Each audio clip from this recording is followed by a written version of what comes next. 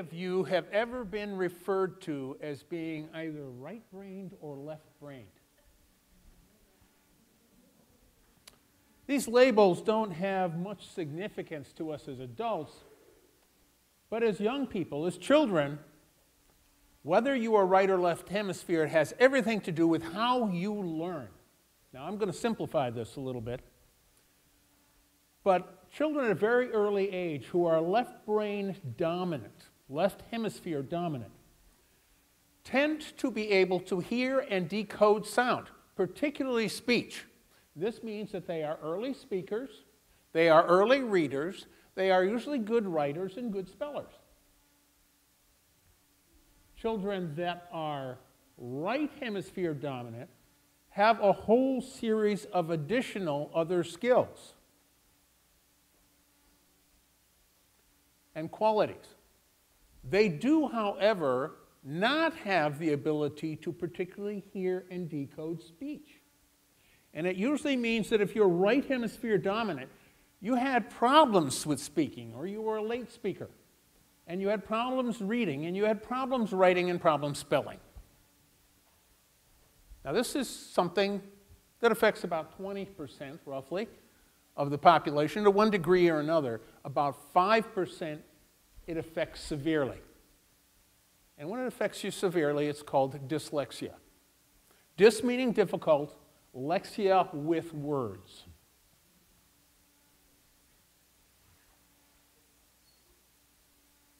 The thing that makes it a problem is the very fact that our educational system and how we measure intellect is pretty well determined by words, by books, by how well you can write, how well you can solve math problems, how well you can increasingly take information off of a computer screen. Great if you're left-brained, a big problem if you're right-brained. I'm dyslexic. I realized very early on that I was going to have a lot of problems with reading and with doing math. As I look back at that time, I realized my father was dyslexic as well. He was an artist. He taught me how to draw, how to paint, how to work with tools, and for that I will be forever grateful. But the only intervention available back at that time for me was to fail first grade. And I carried that inability to work and do math and to read with me all through my education. I was generally moved into what was called the slow track, which did not prepare me for college. And so when I surprised everybody and wanted to go to college, I was really ill-prepared. And in fact, I was so ill-prepared that I had basically spent 2 of my first 3 semesters on probation. With time, however, I eventually began to improve my grades by taking art courses, and I had the blessing of having to take art history courses. Now, art history can be very, very dominating sort of subject to have to study. It can be very tough. I had the great fortune of having some wonderful instructors, and those instructors not only, took me under their wing. They mentored me, and they believed in me, but they were all great storytellers. And there was something about their storytelling that I just loved, and that I was able to absorb that information into my very dyslexic head. It was the beginning of me realizing that if I didn't have to wrestle with the mechanics of reading, my retention of the material that was being read could go way up. Somebody read to me, I gained a lot more out of it. Years later, I would fall in love with books on tape, and it gave me an opportunity to really catch up with everybody else. So, with the help of these mentors, I got through and got a bachelor's degree.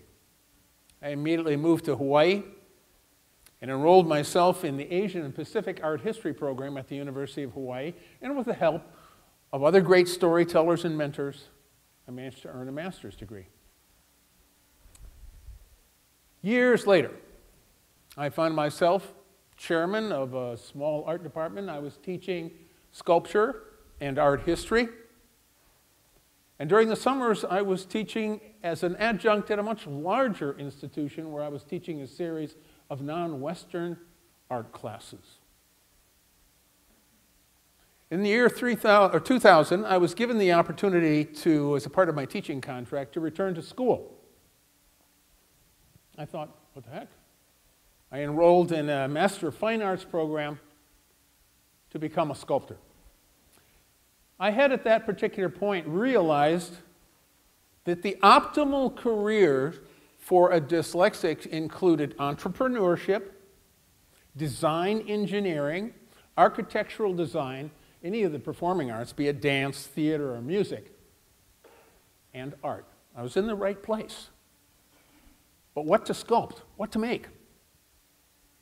It took me a while to realize that I had stories inside of me that I could take and encode into objects for the public to decode. Sort of a dyslexic's revenge, the kind of reversing things. The first real piece that I did that with was this one. It came as a result of a trip that I took in 1989 with my then 6-year-old son. I spent an awful lot of time trying to keep him from being run over by bicycles. We went to the Netherlands. And we also visited the Dutch National Forest, which was about the size of a city park with only a few trees in it. And I realized that the Dutch were trying very, very hard to live within their means, trying to balance their crowded little country with preserving the environment. And the bicycle was very, very much a symbol of their efforts to do that. I think you can begin to see what that encoding was a little bit. Bicycle equals person or human, and tree, plant equals nature and the environment. I began to see bicycles as a tremendous metaphor for humanity. After all, there were very few cultures that you don't find bicycles in. Among the, I continued, put these up, I still make bicycles related with plants. I've taken to using bonsai because they're a lot easier to handle.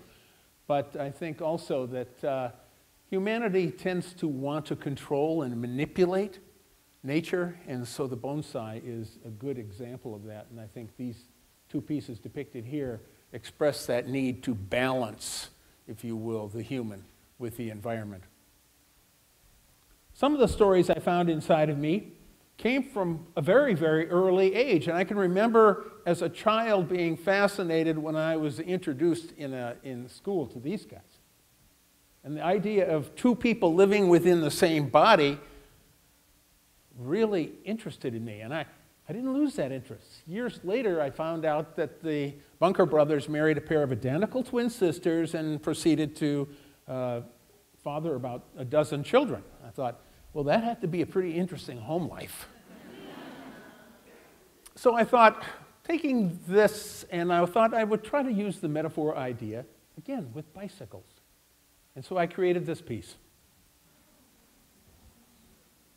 I'm always fascinated in how kids react to my work.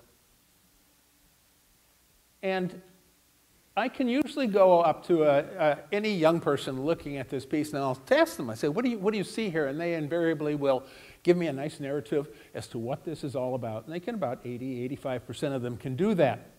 It's because the bicycle to them is very much a tool of their imagination. They can all remember when the bicycle was a car or a horse or a fighter plane taking them away on great adventures. A lot of adults will look at it and say, but how do you ride it? I also began to think about other artists who had, before me, experimented in using bicycles. And of course, this gentleman always comes to mind, the great Dadaist master, Marcel Duchamp. In 1913, he created his bicycle wheel and stool as seen here. He was quite an innovator. He took ready-made objects, he would reassemble them and put them together, which hadn't been done before. But he would also invite his audience to do more than just look. He'd say, come up and spin the wheel. Get involved in the kinetics of what the piece was like. And in 1913, this was pretty outrageous stuff. I always thought it would be interesting if I had had a chance to really get to know Duchamp. I had read a fair amount about him, and I thought, if I had known him, it'd be fun to make a present for him, make a bicycle present. Now, he wasn't a really very active guy. He's kind of sedentary, plays chess a lot, smokes his pipe and cigars. But I thought, I've got to make something here that would make him want to go bicycling. I'll make him an exercycle. So I created this piece. It had to make, absolutely no sense. Rear view mirrors, even though it wasn't going anywhere. A lot of those sorts of things. But I had thought also reading about him that he was pretty chauvinistic. And I thought it might interest him to want to get onto a machine that was like a large male appendage that he could sit there and crank away and get all these wheels turning. So I've also realized that there were other opportunities and that I could, with the idea of utilizing bicycles, express concerns about politics and some of the things that are going on in the world. In 2006, my wife and I moved to South Africa, where we lived for a year. And I felt great concern for the people of Zimbabwe who were flooding across the border, escaping the economic deprivations of their country.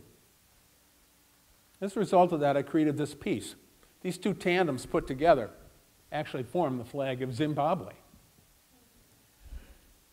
And yes, Robert Mugabe, in his more than 30 years there, took Zimbabwe, which was at one point the breadbasket of Africa, and absolutely destroyed the economy. So there's no room for anybody to ride, no seats, no bars. Front brake is locked to the back brake. But even more than that, I thought I wanted to express how badly the economy had been destroyed. So in the inflation, there where you put the inflation instructions on the tires, I took each tire and put the inflation rate for 1 week in a year between October and November of 2008. By the end of the third week of October in 2008, this was the annual inflation rate. By the end of October, this was what it was up to. By the end of the first week of November, and eventually, by the middle of November, it had reached this staggering amount. As most of you have heard, Mugabe was finally removed in late 2017. Needless to say, Zimbabwe still doesn't print money. I think you can begin to see where I'm going with a lot of this. By now, I'm sure that several of you can look at this and say, it's a self-portrait. It is. It's me. It's what I was like 10, 12 years ago. And many things have changed. But yes, as a dyslexic, I still feel I am going through life, like a lot of us, with only one brake and one gear. But you do the best you can. And for me, my art has let me stay in the race. It's the human race. There are all too many who are dyslexics who have dropped out of that race.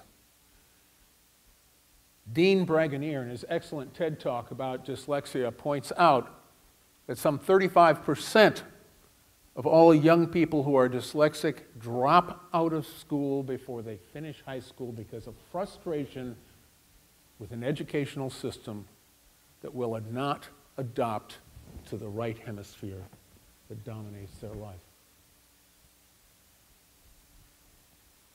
I've often wondered where dyslexia falls in terms of human evolution. And I've come to realize that before we were a literate society, we were an oral society. We were dependent on an oral tradition for survival. And the keepers of the oral tradition were the bards, the minstrels, the artists, the shaman, and the storytellers. When that was all swept away and we became a literate society, those people were replaced by the scribes, the copyists, the librarians, the writers, and the readers. Please understand that if you ever give a dyslexic something to read, they will not read words. They will see symbols that need to be decoded.